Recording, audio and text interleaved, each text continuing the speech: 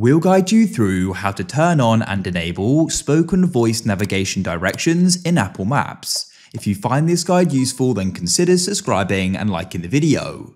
This is super useful to go and do, as then Apple Maps will go and speak to you and you don't need to keep looking at your phone. I find it so convenient and way less distracting.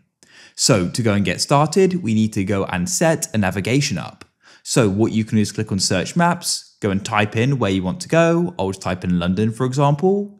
And then what you can do is go and click on the navigate button. It looks like a car over to the left, go and click on it, and it's going to go and find you the best route and the directions.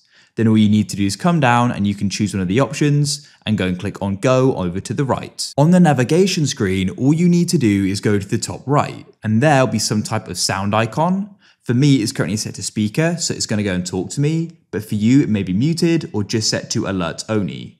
What you want to do is go and set it to the full sound, which is the speaker icon with the two lines like so, and then it will go and start speaking to you